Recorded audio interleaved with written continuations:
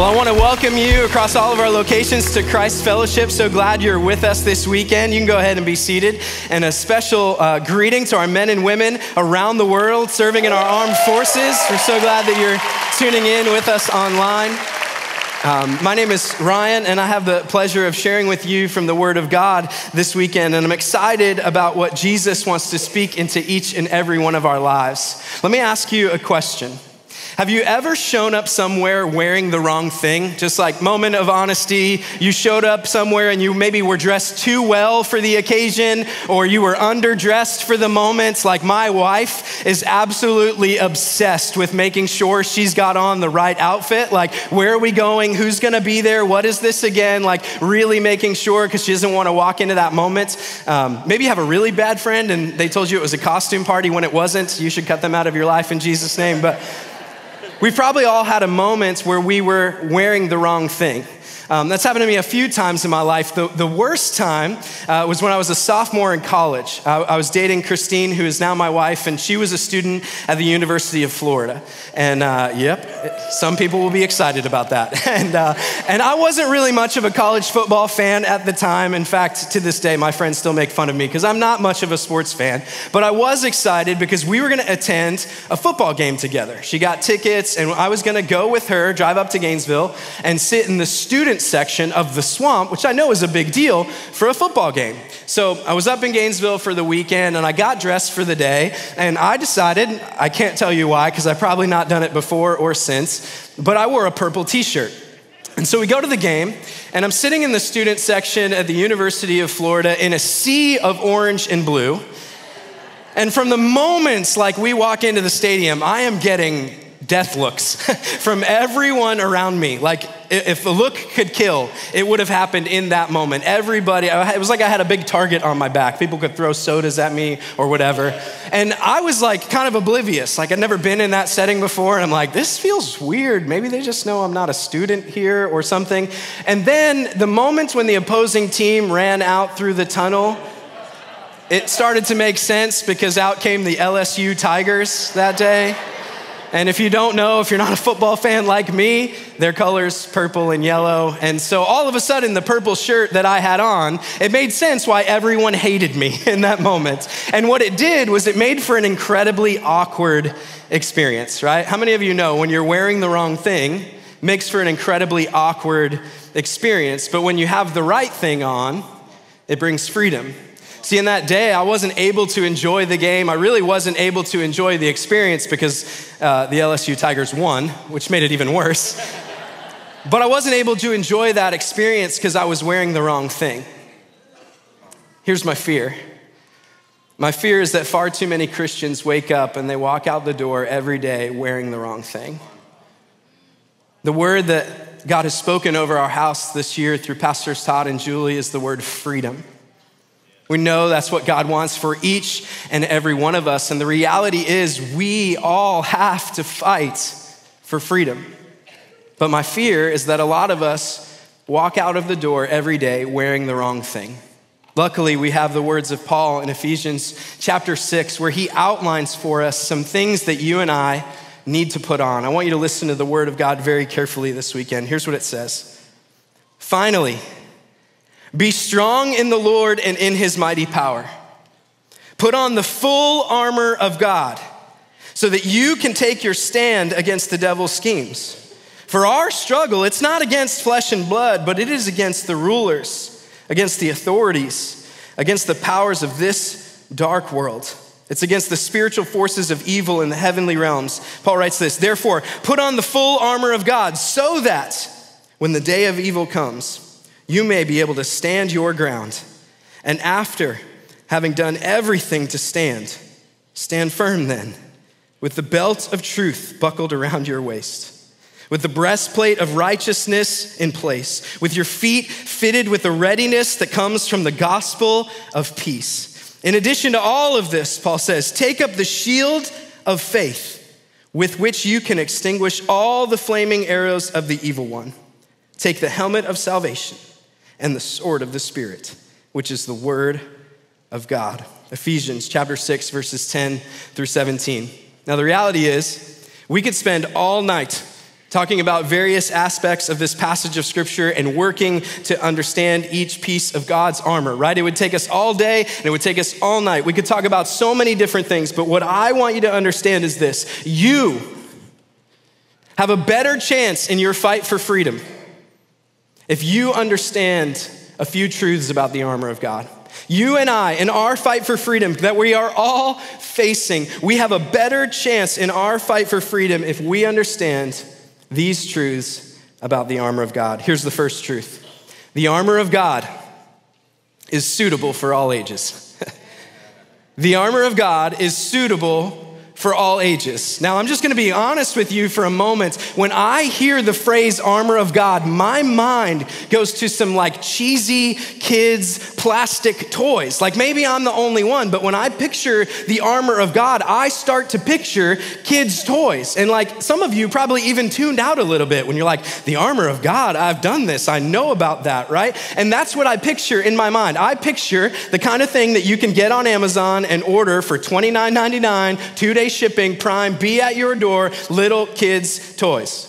In fact, I did that. This is a picture of our 4.5-year-old son. Nope, that's not him. This is a picture of our 4.5-year-old son, Declan, wearing his armor of God that we got on Amazon.com. And just because I think it's awesome, this is a picture of our 1.5-year-old Kinley trying to put it on too. But the problem with that is that stuff doesn't fit me. You already saw the picture, but I prove it to you. It doesn't fit me.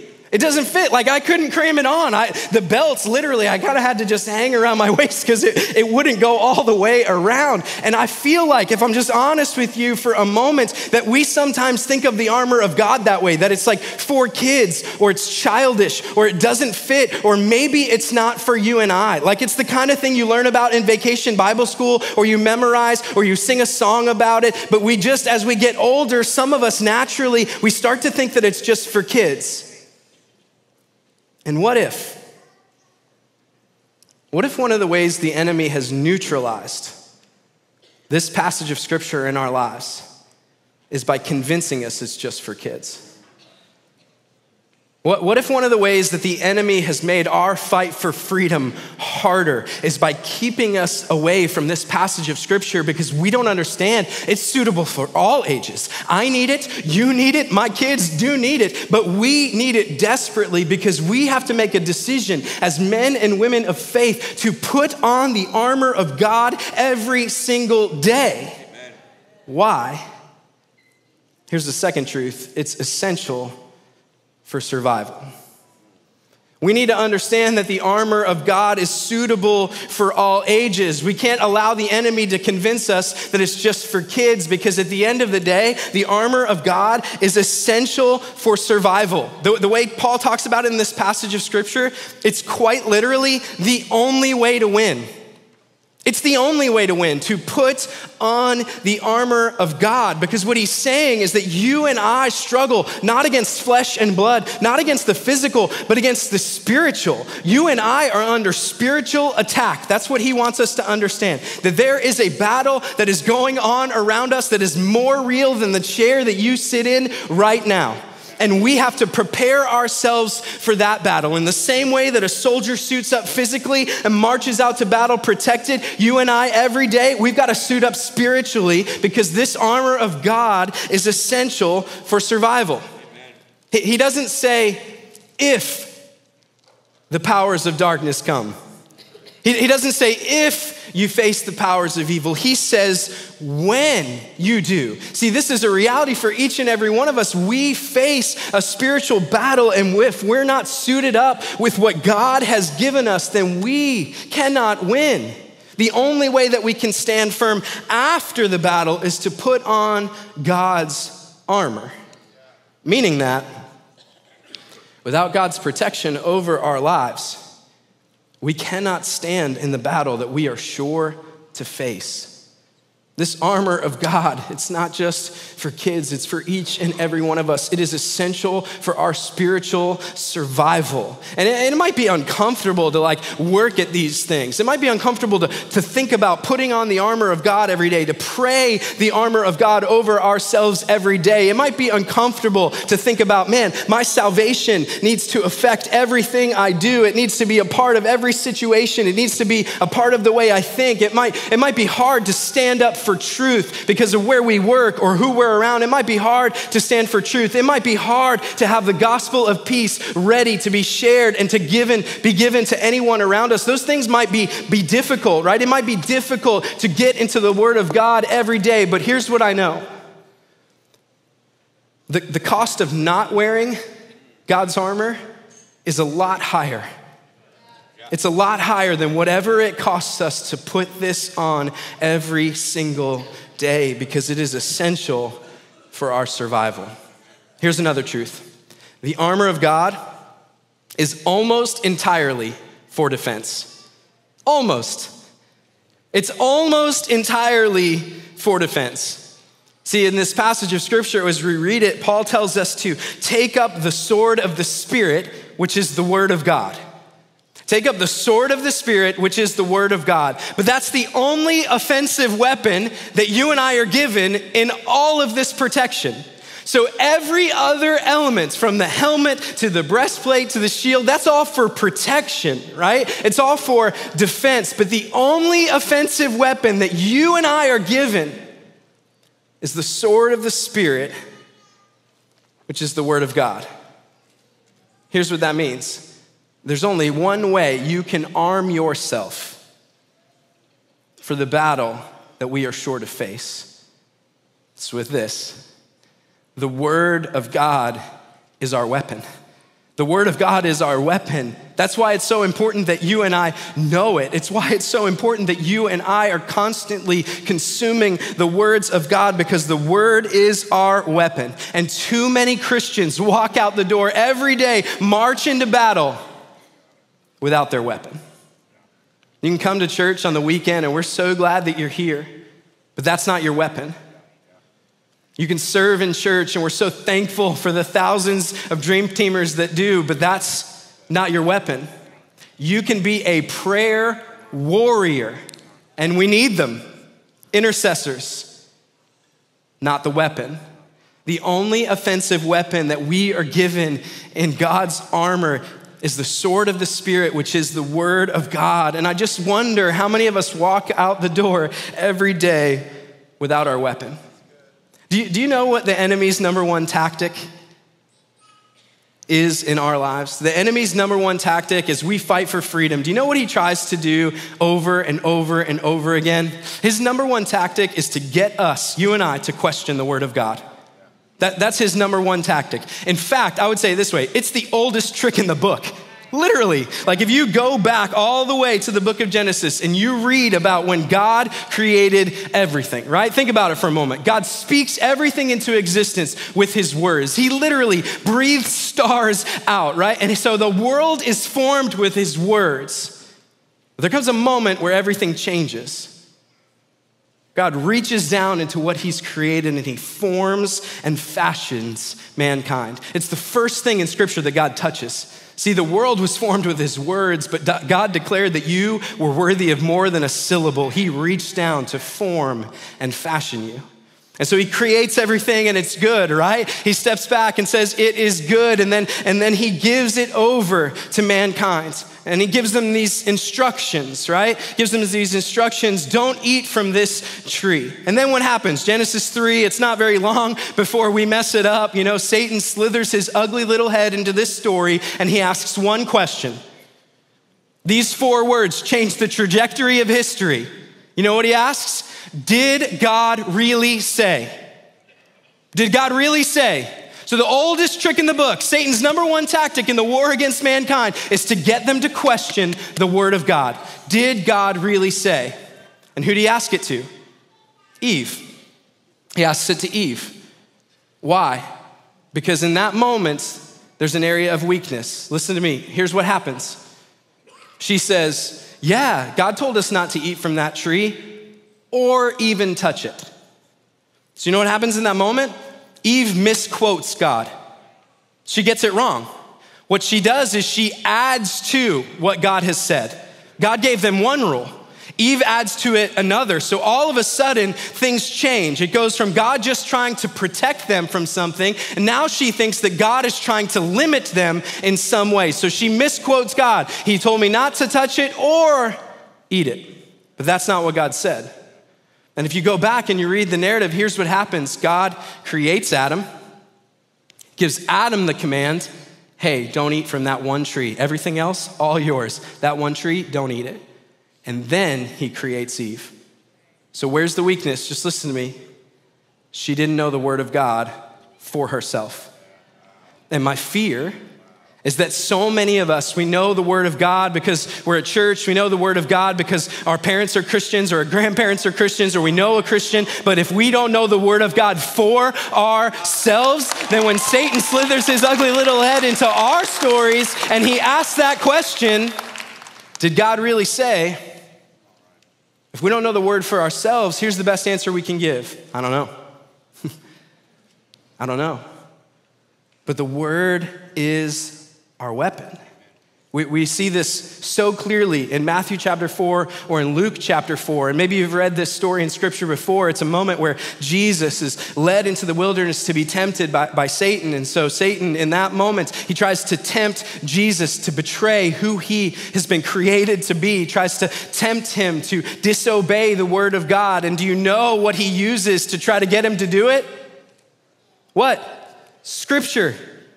Satan, think about this for a moment. Satan quotes the word of God to the Son of God to try to get him to mess up.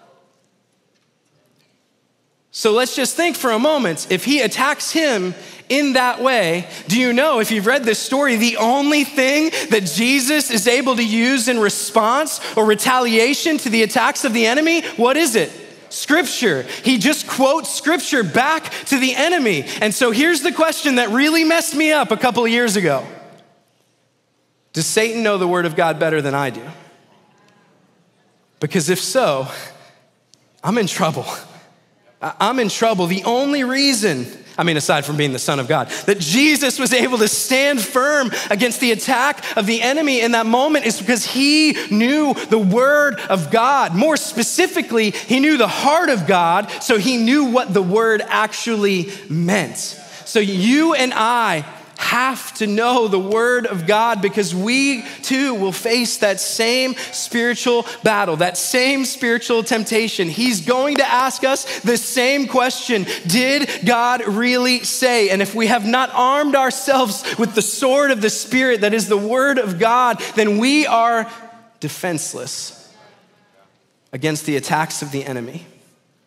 I think of the moment in a movie, maybe you've seen a scene like this, where a soldier or an officer will sit down with their weapon and they'll have to take it apart and clean it and put it all back together, assemble it. I've even seen moments in a movie where they would have it all laid out, start a timer, try to do it as fast as they can, assemble it, stop the timer, start it, do it all again, work at it over and over and over and over. Why? Because they need to be so intimately acquainted with their weapon that when they march into battle, something goes wrong, something jams up, that they know exactly what to do with it, right? So let me just give you this picture. What if we were so intimately acquainted with the word of God that no matter what happened when we walked out the door, no matter what took place in front of us, we knew exactly where to go and exactly what to say and exactly what to do with it because God has armed us with everything that we need to fight against the powers of evil that we experience every day.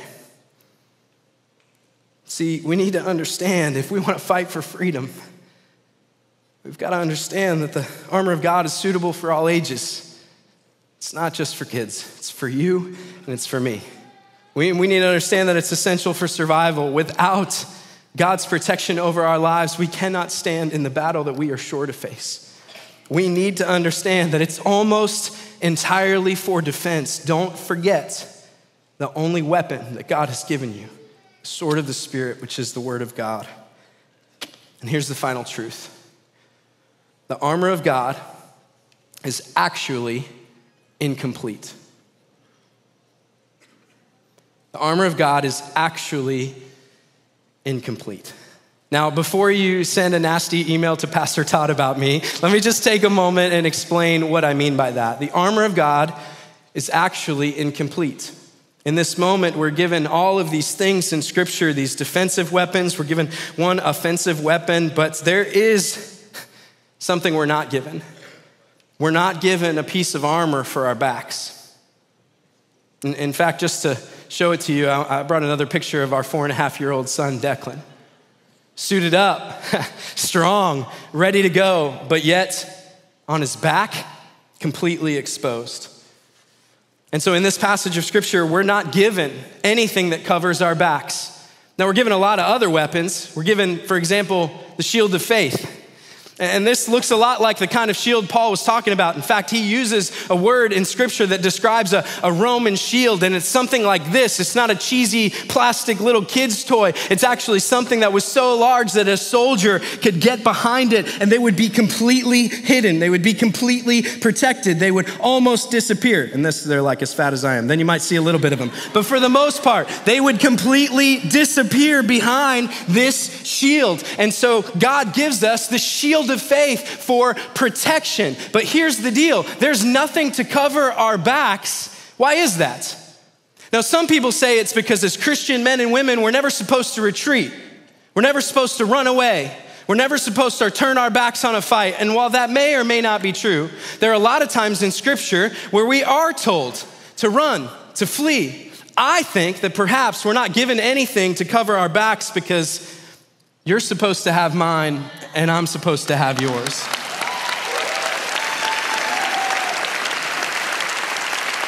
In fact, the Bible says it this way. It says a person standing alone can be attacked and defeated, but two can stand back to back and conquer. Two can stand back to back and conquer. And so here's the question. Who's got your back? Who's got your back? Because you and I were never meant to fight this battle alone. In fact, if you think about it, these shields, they were never just used in isolation, but Roman soldiers, they would always march out into battle together. Think about legions and all the commanders and all just the breadth of the army, right, that Paul would have been referring to. These Roman soldiers, they never marched into battle alone. They always marched out together. And if they ever needed to take ground, what they would do is they would lock their shields together and they would move forward together in strength. These were not just for protection, but this was actually a way that they would advance and take ground, because the Roman commander, there would be a moment where he would call this out. He would say, testudo. And all of a sudden, they would be able to get into a formation that gave them an incredible opportunity to take ground. This right here is a picture of Christian community. That you and I are not called to put on the armor of God alone, but you and I can fight this battle together. This word testudo, it literally means like tortoise or turtle, which is awesome. But it would provide this protective shell with which the army could move forward. So think about this. It's not just enough that you put on the armor of God. Because if you put it on and I don't, you're still vulnerable. Think about it for just a moment. We all have to put on the armor of God together so that we can get in line, we can get in formation, and we together can push back the powers of darkness in Jesus' name. Amen? Come on. We need to work together as Christian men and women to fight the spiritual battle that we are sure to face. Hey, I know these are heavy. Good job, guys. Can you give them a hand for coming out? You guys are awesome. You guys are awesome. And so if you're standing alone, you're vulnerable. If you don't have a community of faith, if you don't have people who are gonna lock arms with you, lock shields with you, stand with you in this battle, then you are vulnerable. Listen, in your fight for freedom, you need two things. You need the armor of God, and you need the people of God. You need the armor of God, and you need the people of God. It's not just enough to wake up every day and go, okay, Lord, help me to put on the armor. Give me the belt of truth and the breastplate of righteousness and the helmet of salvation and the sword of the Spirit. It's not just enough for you to put it on. You also need the people of God who are gonna line up with you, who are gonna take a stand with you, who are going to fight back with you. Don't do it alone. See, for us, it's not just enough that you would come into church every weekend and walk back out because you're still vulnerable. See, what we want to do is create a place where you can find some men and women of God who are going to stand next to you in this battle, where you could lock your shield of faith with somebody else, where you could discover the family of God, the community of God. Because in your fight for freedom, listen to me, this is the word that God has given our house this year through Pastors Todd and Julie. It is all about freedom, but in your personal fight for freedom, you need the armor of God, but you also need the people of God. You don't have to leave this weekend without both of those things. Across all of our locations, I would just ask for the next couple of moments that you would close your eyes and bow your heads with me as we pray and respond to the word of God tonight.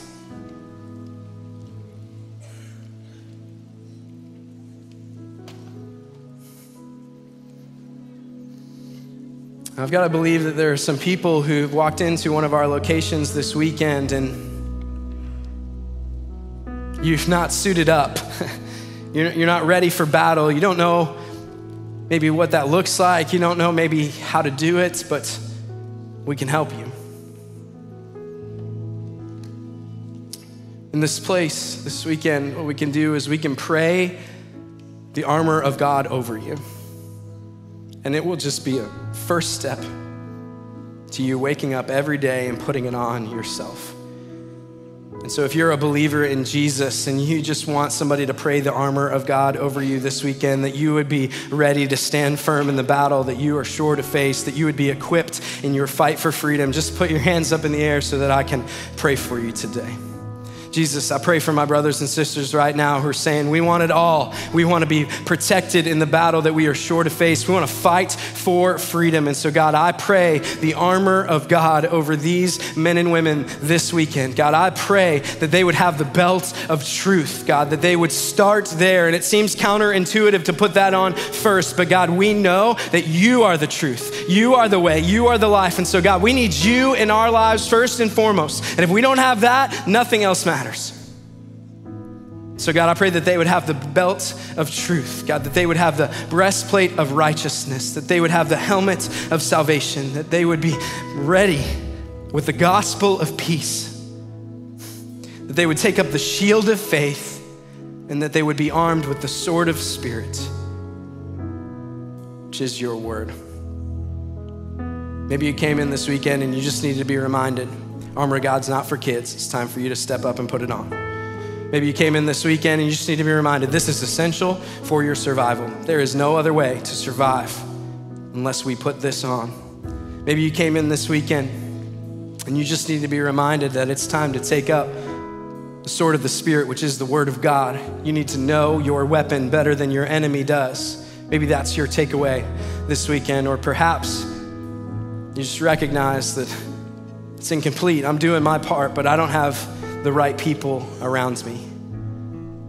I'm telling you, you don't have to leave this weekend without coming and having a conversation about what it looks like to get in a group, about what it looks like to find that community, to have the family of God and the people of God. Don't leave without taking that step if that's where you're really at. We also know that across all of our locations every weekend, there are people who come in. Maybe you're checking out the whole church thing, but maybe you don't have a relationship with God through the sacrifice of his son, Jesus. I just want to tell you, you don't have to leave here today without that. He is the belt of truth. He is the place where it all starts. The truth is not a thing. The truth is a person. It is the person of Jesus Christ. And you might think that you've wandered into one of our locations this weekend, but you are not here by accident. You're not here by coincidence. You are not here by chance. You are here because the Spirit of the living God has drawn you to this place because he desperately desires a relationship with you. In fact, he loved you so much that he gave his son Jesus so that you could be in relationship with him. Across all of our locations, if you would say, I've never began that relationship with God through Jesus, but I want to.